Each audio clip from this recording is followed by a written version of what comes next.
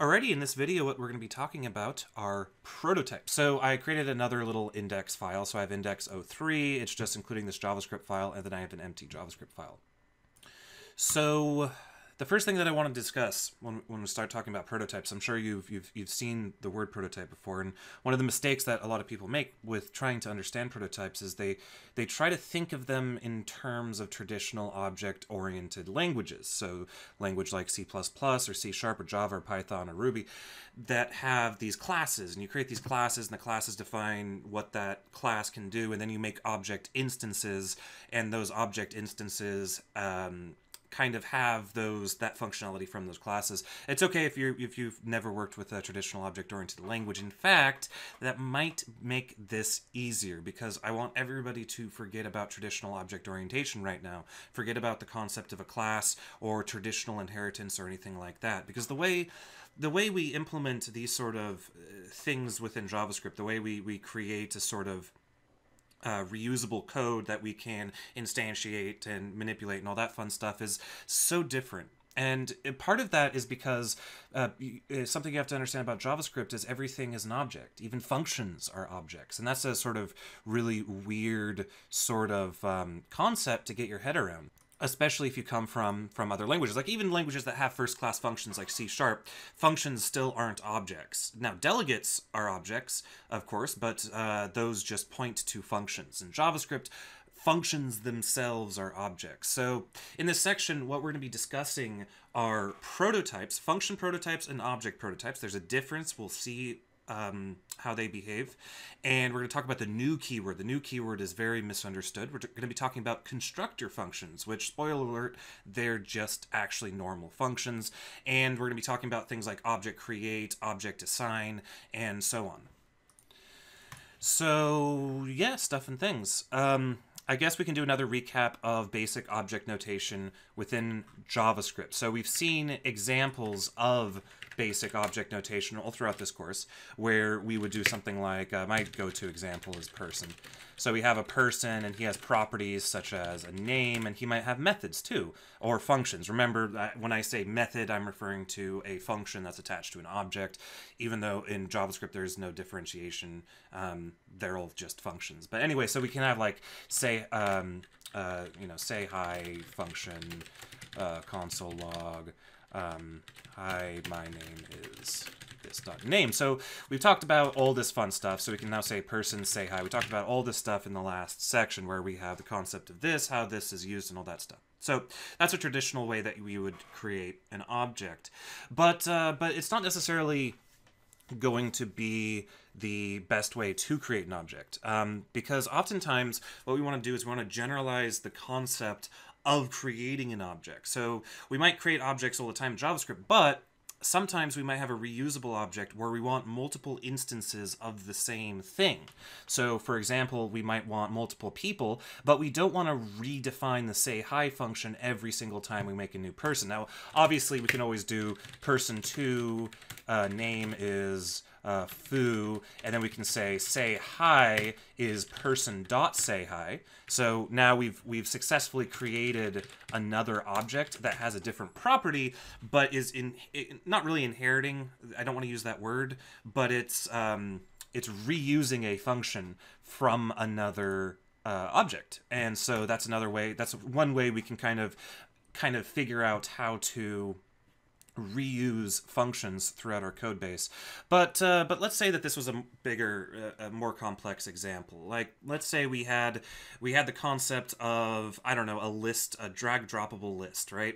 And on our page, we have multiple ones of these drag droppable lists, and they have they have a million functions, a million different helper functions and properties. And when we want to create a new list, a new draggable list, we don't want to have to repeat and copy over every single property from that from the original list object or whatever. So one might do something like this.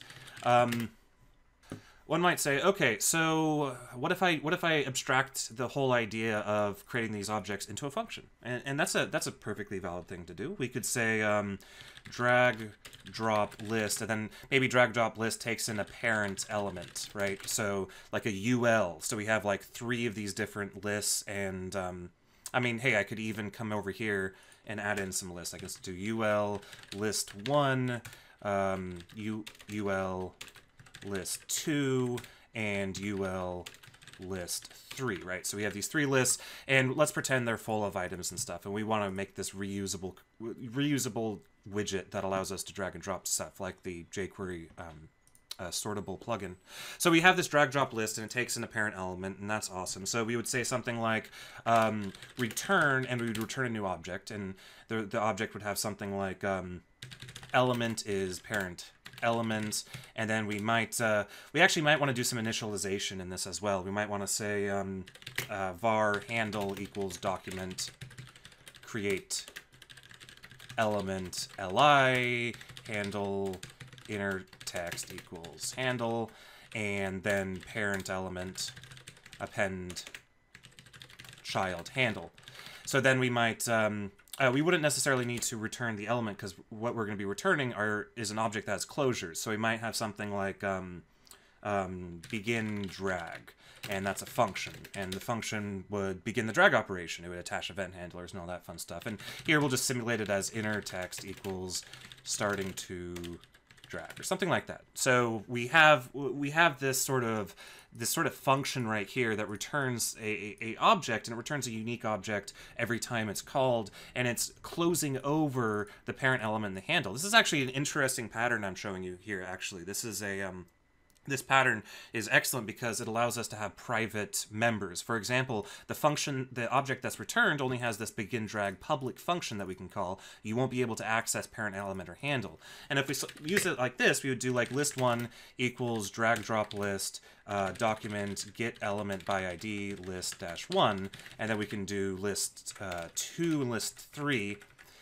And let's say, so we've created this drag drop list on all 3 of the elements. We get 3 handles. Super exciting. They're each unique objects, because each time this function's called, a new object is returned. A new closure is returned, in fact, which is super exciting. So if you do like list1 dot begin drag, you'll notice that only the first list has received that notification beginning a drag. So this is a very sort of naive, I wouldn't say naive, but this is a valid thing to do when you want to create reusable functionality, but it really isn't the best way. There's a lot of issues with this, but I just wanted to start off this discussion about with showing you guys kind of where we're going with this, what we're trying to accomplish. We're trying to accomplish having a reusable component that has initialization logic, and that returns or has a public API on it, so we can manipulate that that object after we create it. So this is a valid thing to do, but again, like I said, it has some problems, and I would say that this would not be the preferred way to accomplish this within JavaScript, except in certain scenarios. So so yeah, so this is where we're going, and so we see an example of this, where we're just creating individual objects. We now have an example of this, where we're creating this reusable public API thing with initialization logic. But it turns out that JavaScript actually has a mechanism to kind of give us the same sort of abilities as this, but is better in a couple ways. And as we go forward through this section, we'll see why using a prototype in this instance would be better. So yeah, so that's where we're going with this. Now let's talk about like what actually a prototype is. And then we'll come back to this example later and implement it with prototypes. So what is a prototype? Well, a prototype is something that every single object in JavaScript has. And every single function has. And the function prototype is different from an object prototype, even though a function prototype does have a object prototype. So what I'm going to do is I'm going to quickly define or rather quickly show you guys what object prototypes are, not function prototypes. So if you've seen prototypes before attached to functions, that's not what I'm referring to. I'm referring to object prototypes, and I'll try to refer to them as protos because they're functionally different from function prototypes. But you have to understand object prototypes or protos before you can understand function prototypes. So let's go ahead and do some basic prototypal inheritance. So I'm going to create a person, and he's going to have a say hi function. And he's also going to have a name property. His name is going to be not set, right? And then the say hi will say console log, hello, I am, plus this dot name. Okay, what if we wanted to create another person, but we did not want to repeat all of the properties and functionality of this original person? So this person is really just an object. He's a basic object. I can say person.say hi right here, right? Hello, I'm not set. But what if I wanted to create another person? What I can do is I'm going to be using a weird bit of syntax here. I'm going to say, I'm also going to say person, and then I'll do something like, I don't know, raise wage function. Console log, I can't do that. Okay, so we have maybe return false to indicate that there was a failure. So let's say we wanted to create a manager. So I'm going to create a manager, and what I'm going to do is going to be interesting. I'm going to set the manager to be an empty object, okay? So just straight up empty object and no properties on it. And I'm going to use a bit of syntax on this manager object that is not actually standard. It is going to change and is a terrible thing to do, but it's important for illustrative purposes. I'm going to say manager dot underscore proto underscore equals person. Okay? So now, with all that done, I'm going to jump back over here, and I'm going to do manager dot say hi.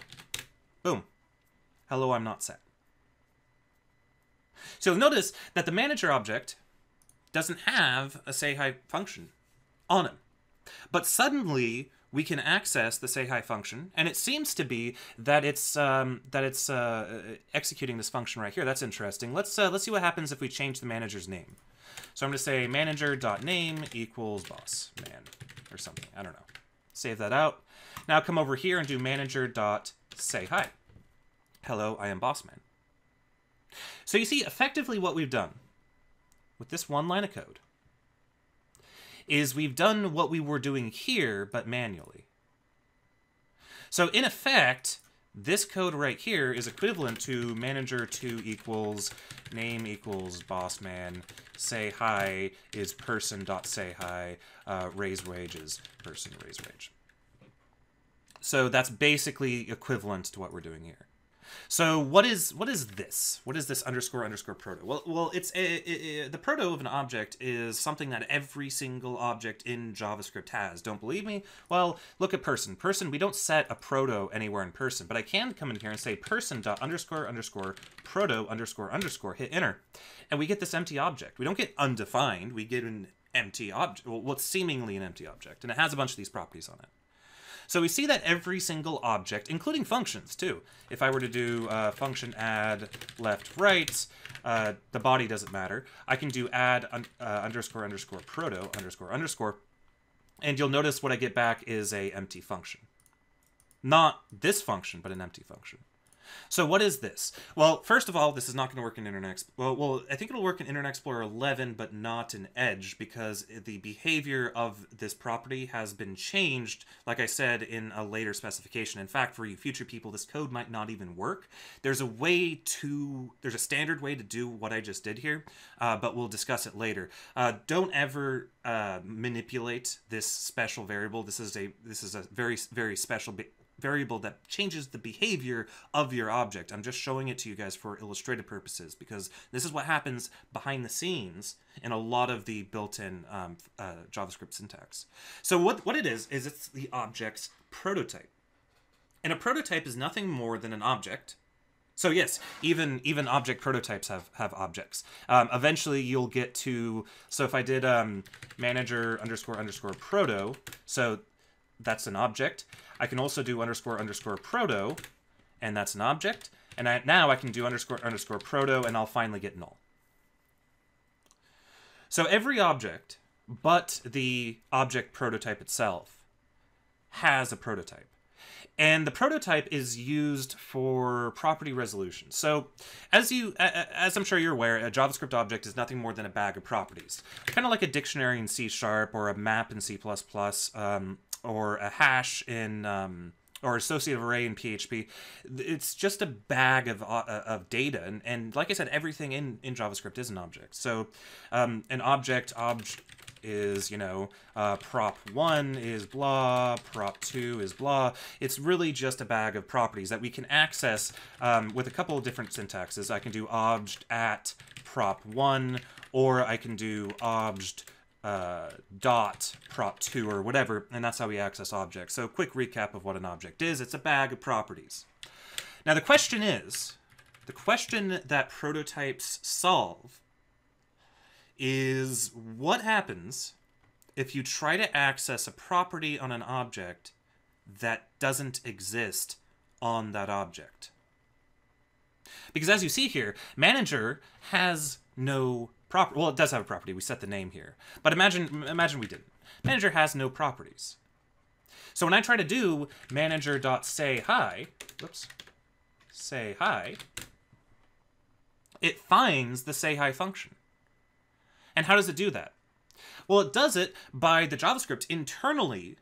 We'll check to see if this object has a property. And we use the hasOwnProperty method. So if manager hasOwnProperty, say hi, no, it doesn't, then what the JavaScript runtime is going to do is going to say manager.__proto__ hasOwnProperty say hi, and says, wow, that's true. So then what it does is it goes ahead and it invokes that function. So it will do manager.proto.sayhi.call on manager.